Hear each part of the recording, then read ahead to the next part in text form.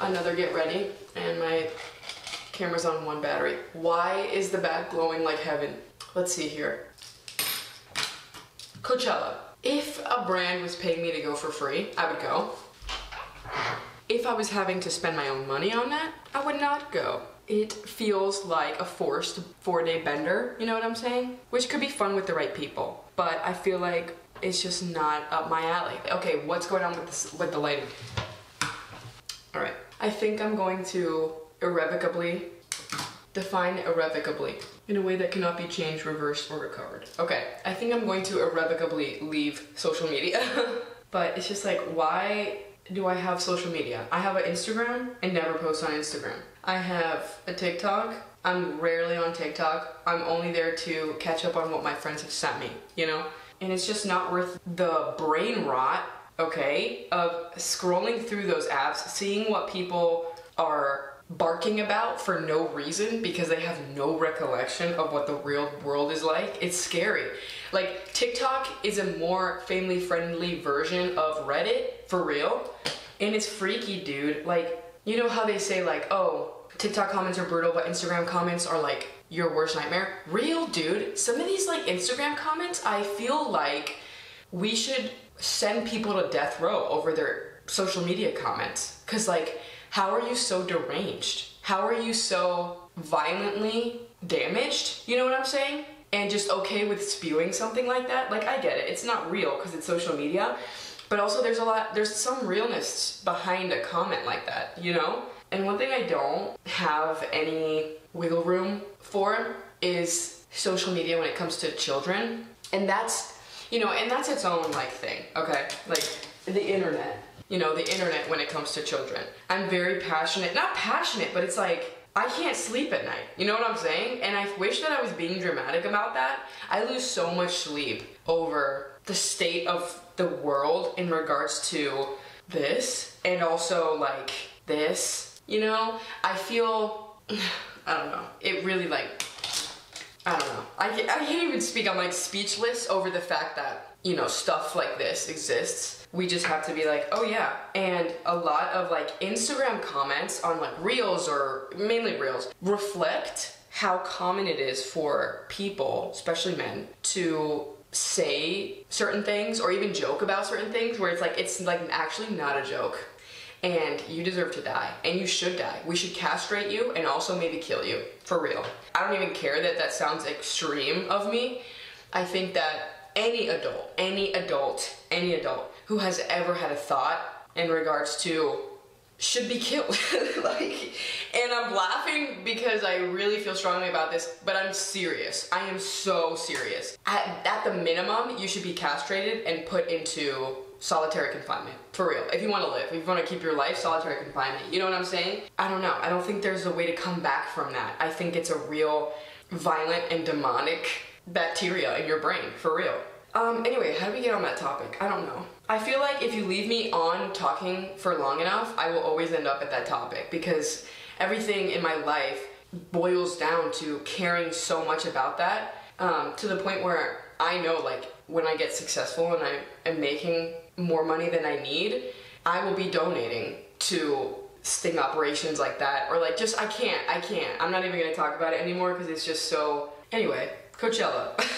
Coachella is something that I've always watched online, you know, like everybody does. Have I ever felt FOMO? No. Will I ever go if it's not free for me? No. I think the best part about Coachella would probably be like the putting together cute outfits and stuff. I feel like that's the fun part, is seeing how creative and fun people get with their outfits. But the walking around for 12 hours in a desert, inhaling sand and dust, and paying like $20 for a water or a meal, keep it. You know what I'm saying? Keep it.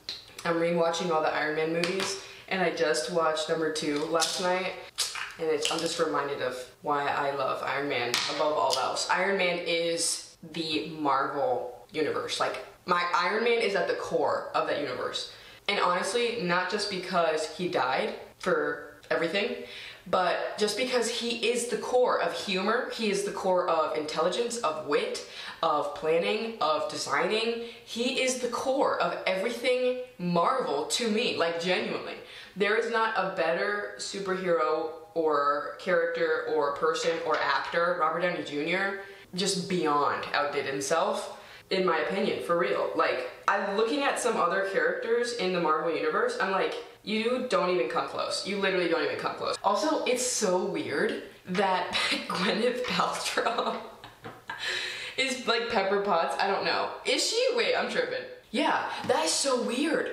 That is so weird, because now she's like freaky. Like, she did such a great job bringing Pepper Potts to life and being Iron Man's woman. I don't know, I just feel like, love her character. It's such a grounding character for Tony Stark.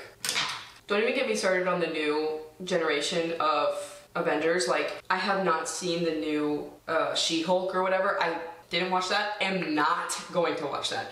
My brother is like really on the Marvel train. We always talk about that. We bonded over that for a while. And so he literally told me, he was like, I'm cringing and almost dying watching She-Hulk. And I was like, enough said. Say less, that's all I need to hear, keep it. I take a lot of guidance from him in regards to what I watch. Like, we bond a lot over Star Wars too.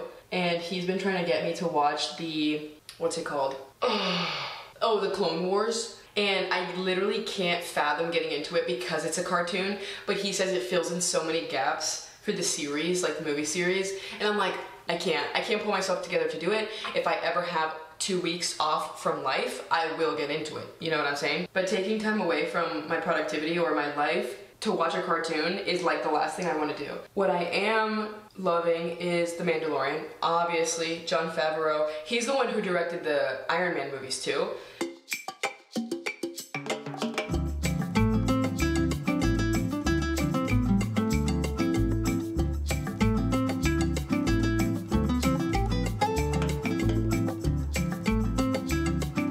Insane director. Like, if I were gonna have anyone direct anything that I produce, I would pick John. John, thank you.